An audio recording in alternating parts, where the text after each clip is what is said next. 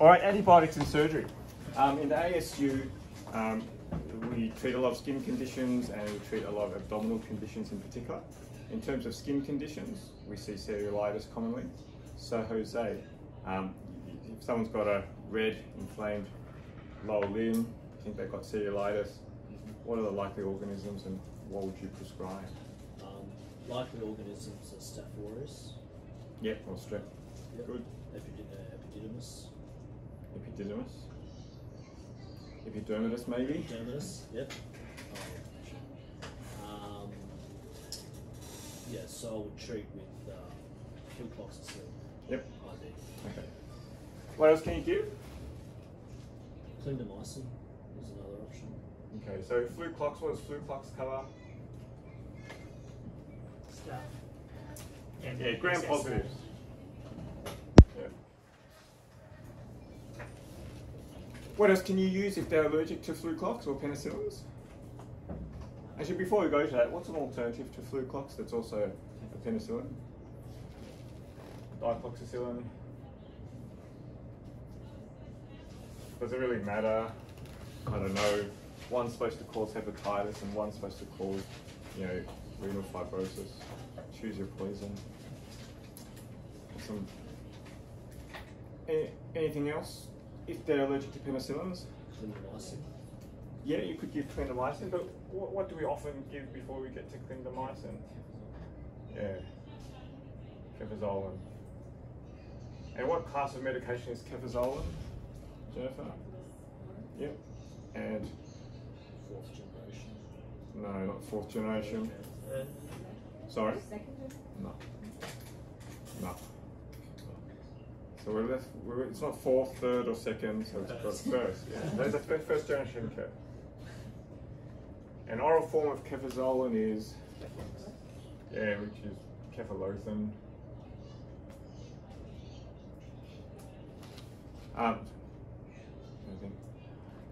Yep, so they're the things you can give. Now, if you've got a type 1 hypersensitivity to penicillin, what do you use there, William? So you can use clindamycin, I guess, because that's not a penicillin, and other things you might be forced to use are...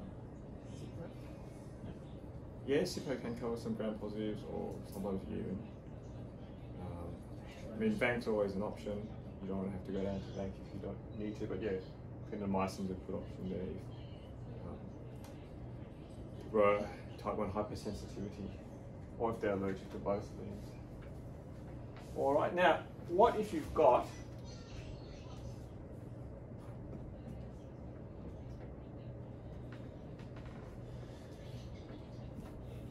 you've got a diabetic now with a red inflamed lower leg and foot. What's the additional concern there? Yep. Anything else? So renal failure. Yeah, and more in terms of microorganisms. Polymicrobial. Yeah, polymicrobial. Why is that? There are a number of things that impair their immune system, as well as increased risk of infection secondary to hypoglycemia in the region. Yeah, so you've got localized hypoglycemia in the tissues. You've got different perfusion physiology there. You've got microvascular disease, so that the perfusion of oxygen into the tissues isn't as well. The removal of waste products from the tissue doesn't work as well. So you're more likely to get a polymicrobial synergistic type infection. So you have to worry about everything. You have to worry about gram positives, gram negatives, and anaerobes. And so if you're worried about a diabetic foot infection, what do the antibiotic guidelines say there? Yeah. And what does that cover? Sorry? Yes, at the moment. What else? Gram positive. Yeah, gram positive. What else? Some Beta-lactamase. Yeah, it's got good anaerobic cover. What else? Beta-lactamase resistant. Yeah, I don't know exactly how that's really lactase to begin with that. But as a class, but yeah, it's an extended spectrum penicillin because it's got piperacillin and tazobactam, and like augmentin or like timentin, it broadens the penicillin cover to include. So we've got that and that. What else? Yeah, gram-negative organisms. So that's why, you know, in a diabetic with a soft tissue infection, we want to cover all these things now. We don't just want to cover gram-positives. And that's something to think about wherever the soft tissue infection is. There are guidelines specifically for diabetic feet infection, but anywhere a diabetic has a soft tissue infection, certainly give that a thought, particularly if they're not getting better. So I've seen a lot of treatment failures in diabetics due to just giving Fluclox. So certainly keep this in mind. So that's skin and soft tissue largely. In the abdomen, what types of things do we have to worry about? Say if we're talking about diverticulitis.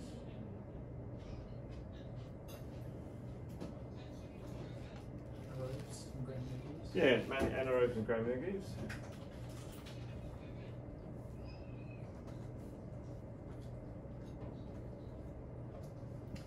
Anything else? How are you? Sorry. What type of organism is Enterococcus? No. It's a coccus suggests it's circular. So it's actually a gram-positive organism. And it's a cocci as opposed to most gram-negatives are a rod-shaped organism. And which particular species of organism are we concerned about today?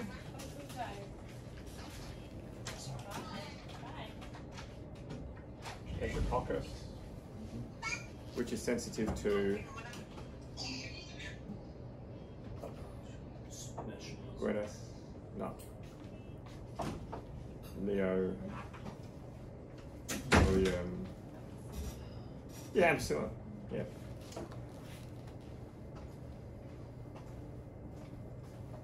So what things cover Enterococcus? Ampicillin, what else? No, the cephalosporins generally don't cover Enterococcus. Bank will cover.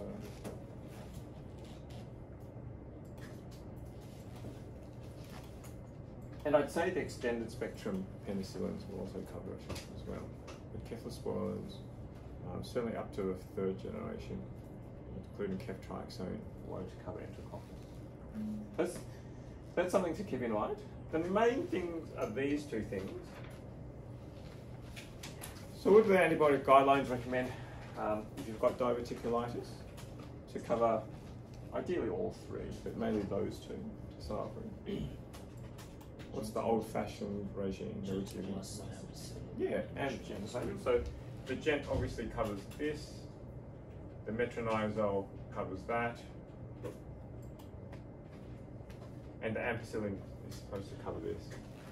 If you have a penicillin allergy, what do the guidelines recommend? Ceftriaxone. Yeah, ceftriaxone and Benadryl.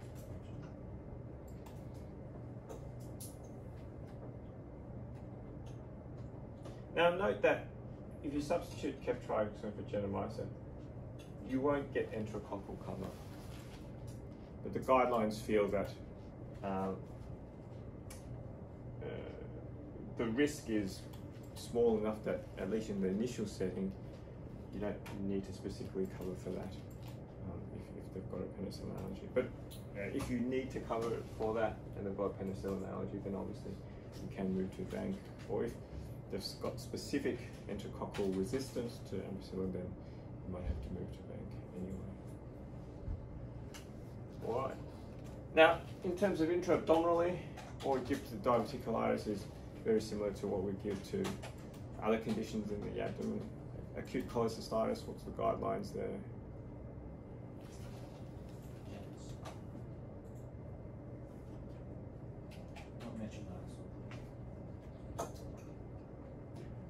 Not metronidazole. Not metronidazole? Yeah, look, you're right. the guidelines sort of change a little bit from time to time, but generally, if it's your first attack, they generally recommend that you don't necessarily have to cover for anaerobes, so just ampicillin and gentamicin or ceftriaxone alone. But if you're worried about complications, perhaps if they're diabetic, certainly if they've had their bile duct instrumented in any way, ERCP, or they've previously had a perk drain or something like that, then you certainly need to add metronidazole. If it's a fairly simple cholecystitis, and certainly if it's their first episode of cholecystitis, the guidelines generally just say gram negatives and ampicillin.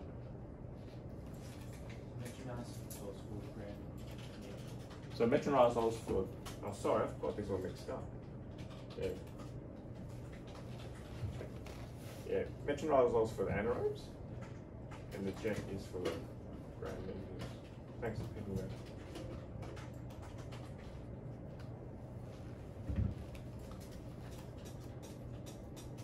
Other than gent and extended broad spectrum penicillins, what else gives good gram negative cover? And it's also good orally. Thanks only gram positive. Yeah. Cipro.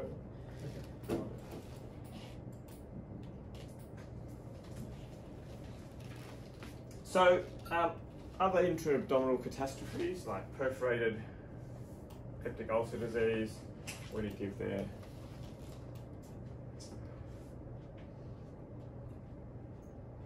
Leo, Gwyneth, Well, you just need to cover for this stuff again. So you can use Amgen Flagyl, you can use a broad spectrum penicillin. Generally, people want to save those for pseudomonal infections, so they generally recommend that. UTIs, what do we treat UTIs with? Yeah. And what are things generally work with UTIs? Yeah, most of the simpler antibiotics work with UTI. Obviously, get a specific sensitivity for the UTI you're treating. That trimethoprim, ampicillin, first generation cephalosporin will generally work. And then if you get a specific sensitivity that says the ampicillin doesn't work and you need to go to augmentin or a third generation cephalosporin, you can do that. So generally, what do first generation cephalosporins treat? Gram positive. Yep. So first generation, gram positive with a little bit of gram negative cover. What is second generation treat? We don't really have them in this hospital, and sometimes they're quite useful. They're generally good at anaerobes, and they have some gram positive and gram negative cover.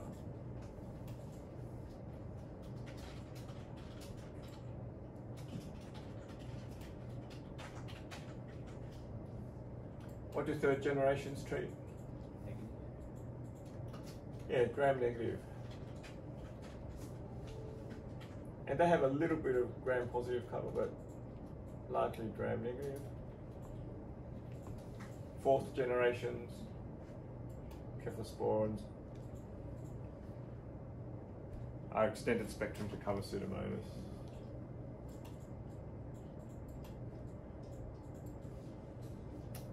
All right, now, the reason why I bring that up is because in terms of prophylaxis, when we're doing an operation on the skin, for example, if it's a simple skin operation, you don't need any prophylaxis at all, you just need to sterile, prep and drain. But if you're doing a hernia operation and you want to give prophylaxis because you're implanting mesh, what do you generally give for prophylaxis there? Cefazolin being used. Yeah, and it's largely for the gram positive prophylactic effect. Okay. In intra-abdominal surgery, if you're doing a gallbladder or an appendix, what prophylaxis do we generally give? Ceftriaxone. Yeah, I generally want to cover gram negative and anaerobes. And I'm generally happy that the small amount of gram-negative cover plus metronidazole is good enough in a prophylactic sense for an appendix or a gallbladder. If the appendix is perforated and there's widespread contamination, I probably would, in addition to that, add a proper gram-negative cover such as Gent or ceftriaxone. But if it's purely prophylaxis, I'm happy with the first gen cephalosporin plus an anaerobe. The good thing about second generation cephalosporins is that they have a reasonable anaerobic cover, and in hospitals that have it, that's a perfectly reasonable option for prophylaxis in intra-abdominal surgery. And it's a single agent, you only have to give one agent. The anaesthetists don't have to draw up flagell as well as a first generation Kef. But we don't have it here, so we don't use it. But in hospitals that have it, that's where you use your second generation for prophylaxis in intra-abdominal surgery. And I think that's about it for them. Any questions or queries? Okay. Pneumonias that get associated with our patients, hospital-acquired aspiration pneumonia, you generally treat using this type of regime. Obviously, the community-acquired pneumonias, that's more medical. The medical regime for that is different. But where you have aspiration pneumonia, you generally treat with this regime because the bugs, obviously are coming from the gut. Okay, and that's something you might see on the ASU. People who have a laparotomy, if they get atelectasis, that isn't well treated, or if they end up with pneumonia, this is the type of regime that will be used to treat that. Any other questions, queries?